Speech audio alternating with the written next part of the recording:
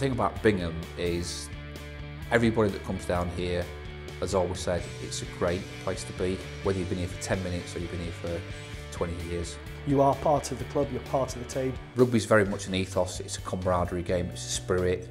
At the end of the day, we want to play as a team, and that's what we do.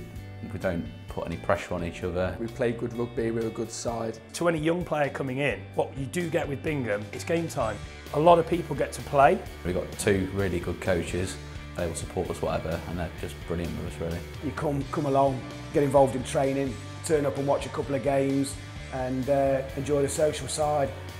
Then you start to feel like it's your mates you're playing with. It takes a lot of pressure off yourself. Get down, have a go, there's no pressure. If you've never played before, come along, have a run around. As a club, we are a very social club. We're almost as much a social club as we are of a rugby club. We like rugby, we like a beer, we like having a laugh.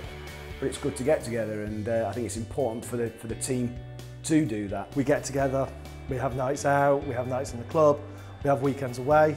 My social life revolves around the rugby club now. It's great because you roll up, and within a couple of weeks, 20, 30 lads that you can go out with for a beer. Yeah, over the years I've made some very good friends. The guys here are fantastic. We're a great group of lads, everyone's really friendly with each other. No, there's always some decent banter flying around. It was a welcoming club, very welcoming club. But it is a family-orientated club, so families actually come down and watch the game and things like that. It's just a really friendly club. It's good to play for. It's just fantastic. It doesn't matter who you are, where you play, you're part of the team. Whatever ability you've got, there'll be a place for you at Bingham.